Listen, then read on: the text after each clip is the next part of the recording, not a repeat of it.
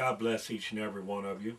We welcome you to the TV program tonight. This is the Word of Power Gospel Hour. My name is Reverend Ronald Davis. I've been a minister in this city for a while. I've pastored a couple churches and evangelized. And I just love the Lord today. Do you love Jesus today? Amen. Amen. You need to love Him because you know why? The Bible says He loved you before you ever loved Him and knew Him. Do you know God loves you so much He'll come looking for you? Amen. Do you know that Abraham, the father of our faith, he wasn't looking for God. God went looking for him and found him.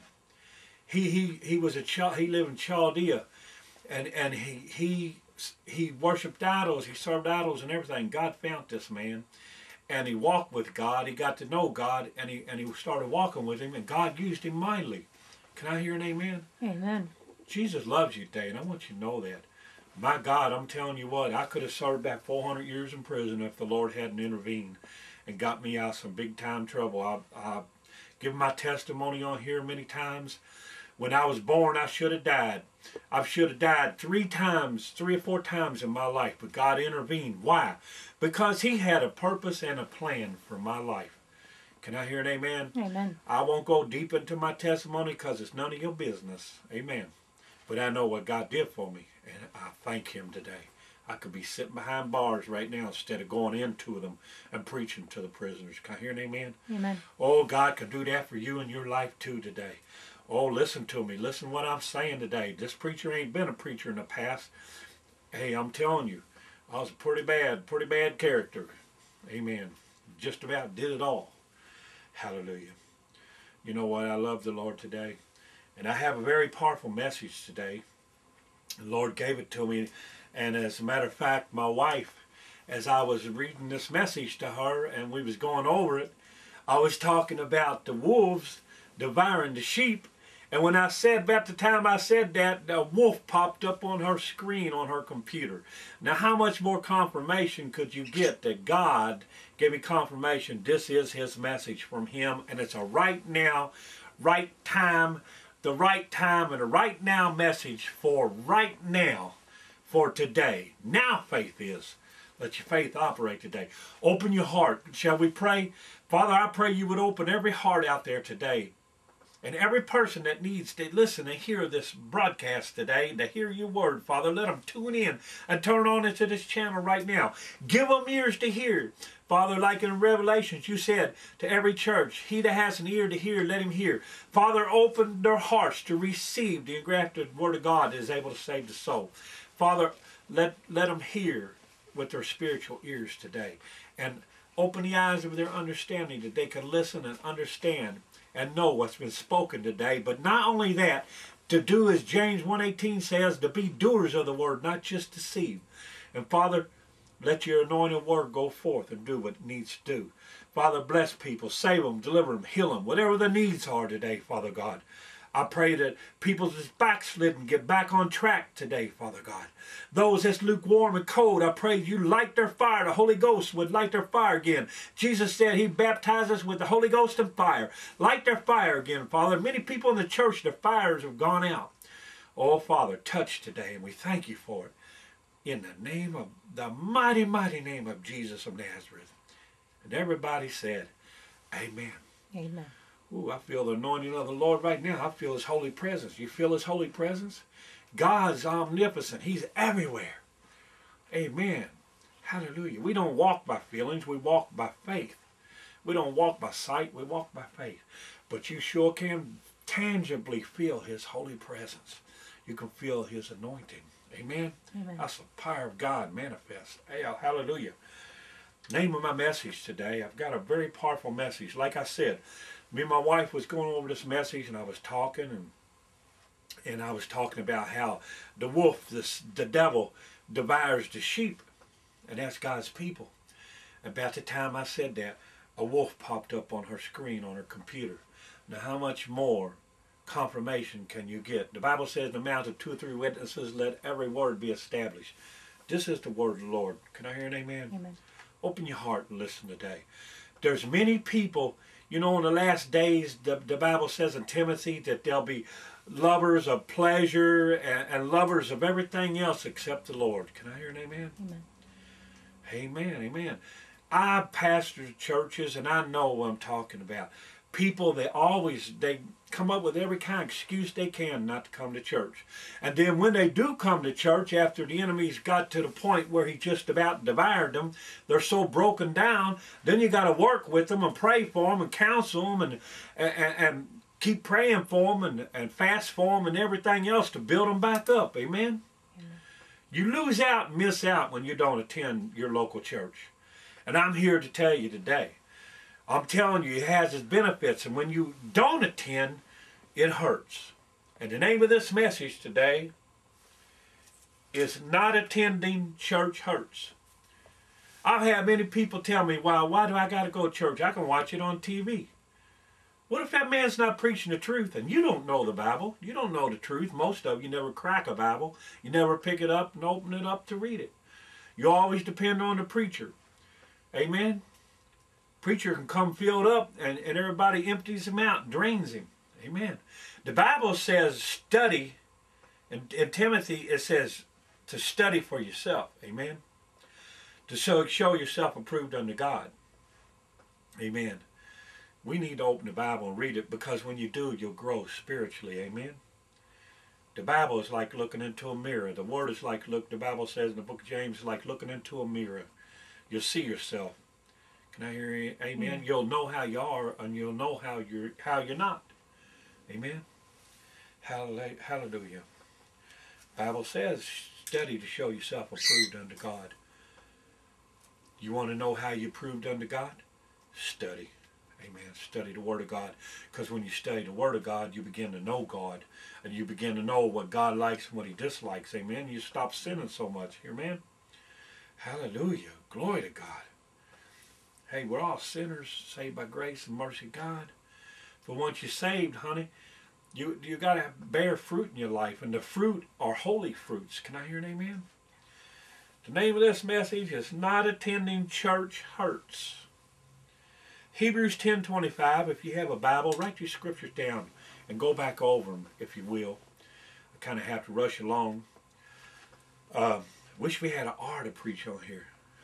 I could really get into some real good messages, but thank God for the time He allows us, amen, that we can get this gospel out. I pray it's touching the lives of many people, not just this program, but every program that's preaching the truth, the pure, unadulterated Word of God, amen. Hallelujah. Hebrews 10:25. It says, not forsaking the assembling of ourselves together, as the manner of some is, but exhorting one another, and so much the more. Now I'm going to say this again. Not forsaking the assembling of ourselves together. Now, there's a reason Paul is addressing and writing the Hebrew church, because this is in the book of Hebrews. He's writing to the Hebrew church and the Hebrew people, and he's telling them that to attend. Don't forsake it. Gather yourself together. And there's lots of reasons why we need to gather together, amen? And I'm going to tell you why. And we're going to get into it, amen? See, when you miss, it hurts. You hurt yourself and you hurt others, amen? We're going to get into it, and I'm going to show you. It says, as the manner of some is. So when Paul's saying this, he's addressing this church. He said, not forsaking the assembling of ourselves together, as the manner of some is. So he's addressing them back in that day. There were people missing church back then. Come on, the same way today. People don't change unless God changes us. Time changes. Generations changes. But people don't change. Devil ain't got no new tricks. Amen. He got no new tricks up his sleeve. He ain't got no more aces up his sleeve. He done used them all. Amen. Hallelujah. And God's going to trump him out. And he's going to have to play his cards pretty soon. Amen. But you better be walking with God in these last days, because it says in Revelation 12:11, there was a war in heaven, and Michael cast Satan down unto the earth. And it says, woe unto you, the inhabitants of the earth, for the devil has come down unto you, and he's full of rage. And see, Jesus Christ is greater. If he's in you, greater is he that is in you than him that is in the world. But you got to have him in you and walking with him. Amen. Hallelujah. Glory to God. There's lots of reasons, and it goes on, and this is the reason why. Because Paul said down here in the last part of Scripture, but exhorting one another.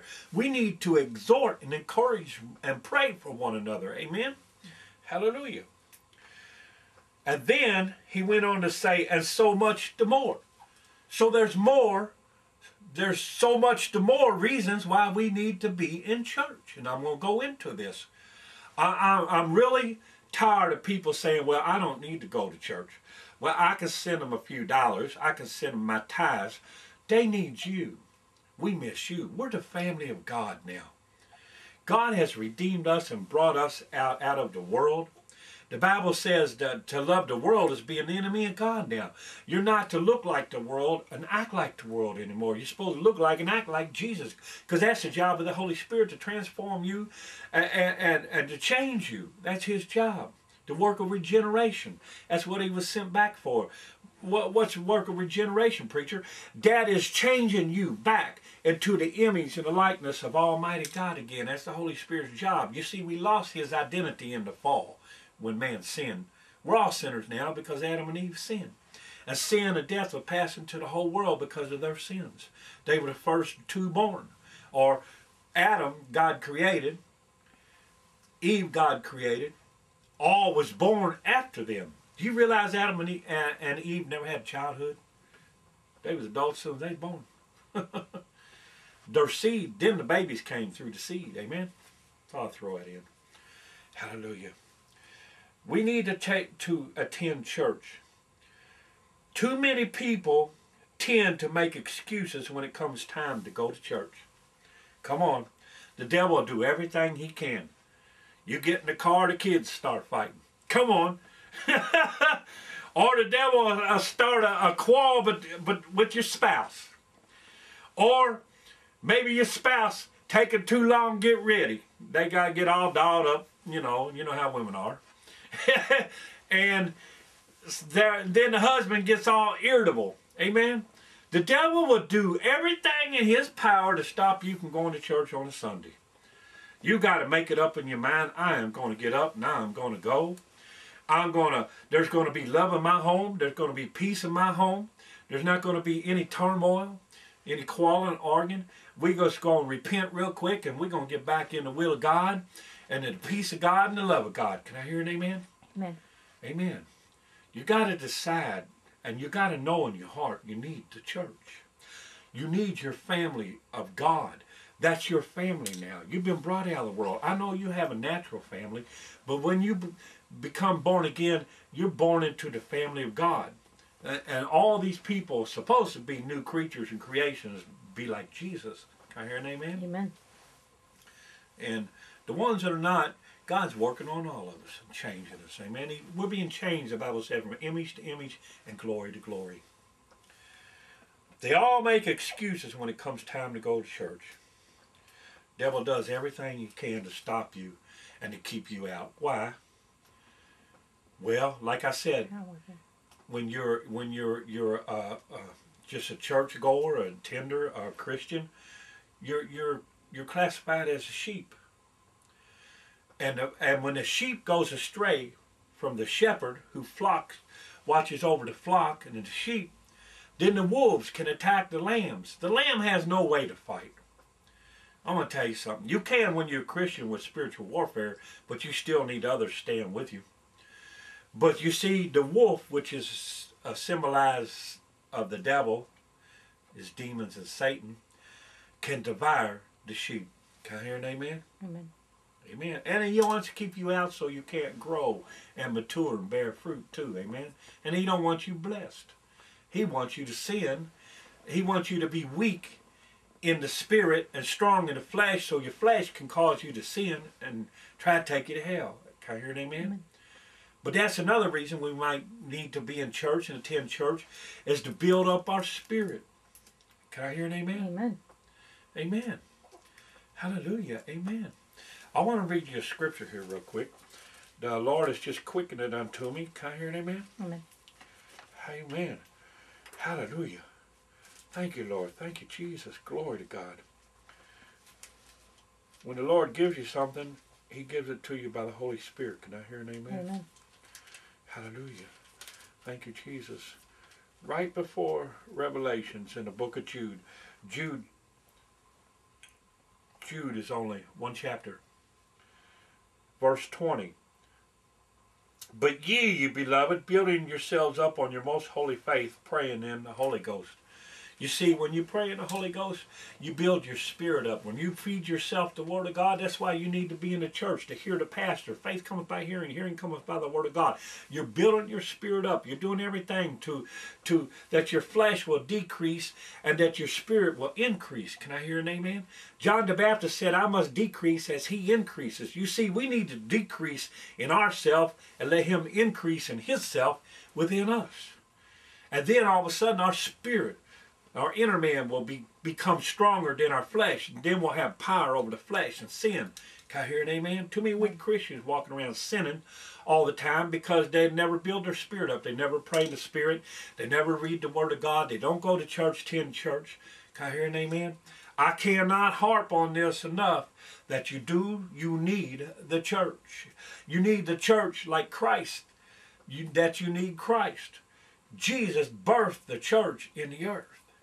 Can I hear an amen?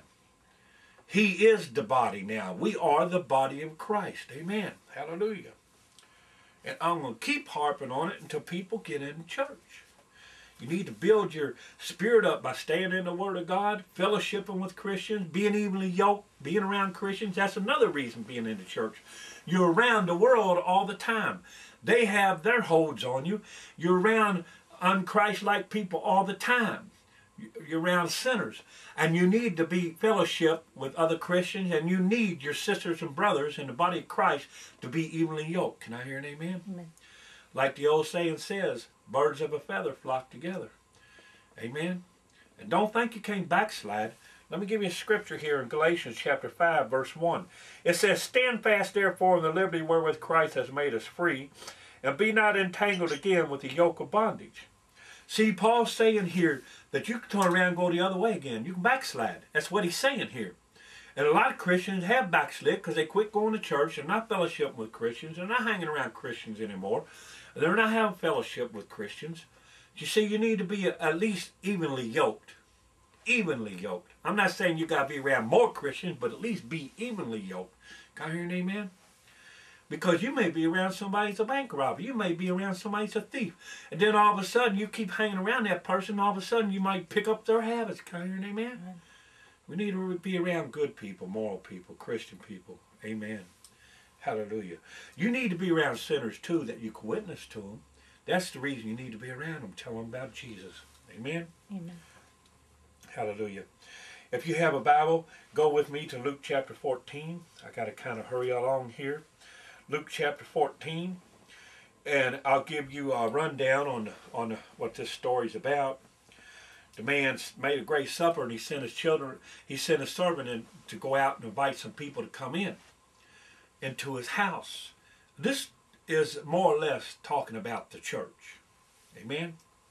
This is Jesus now. Jesus, when you read your Bible and it's in red, that's Jesus speaking and talking. Amen? That's the master. He knows what's up.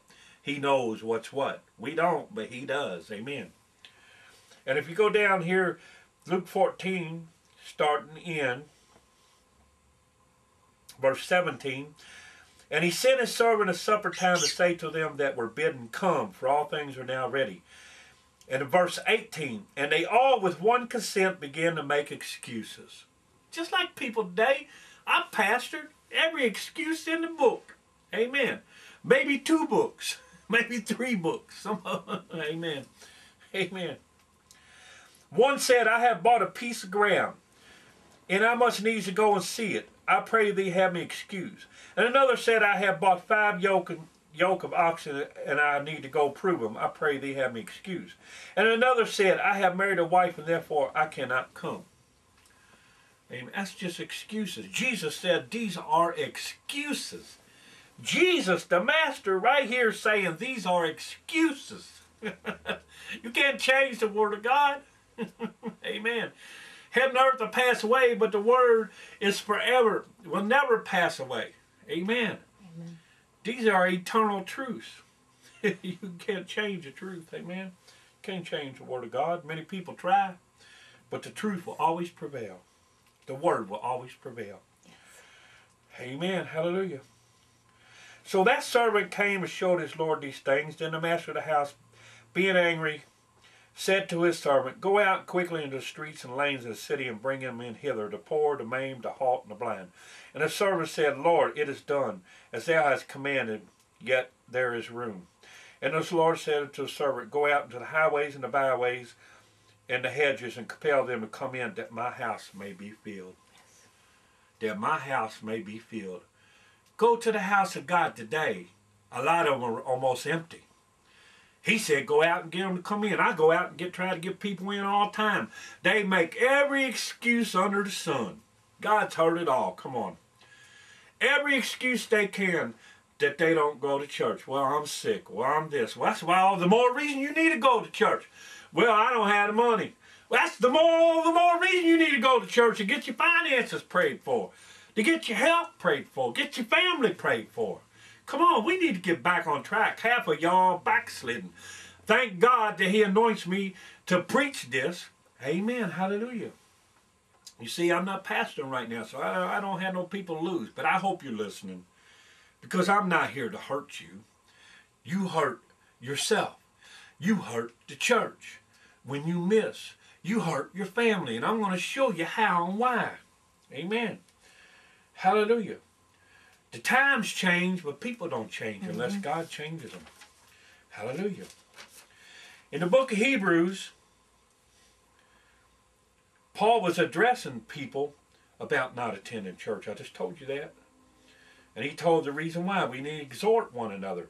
So much more. You see here he's saying there's more reasons why we should come together.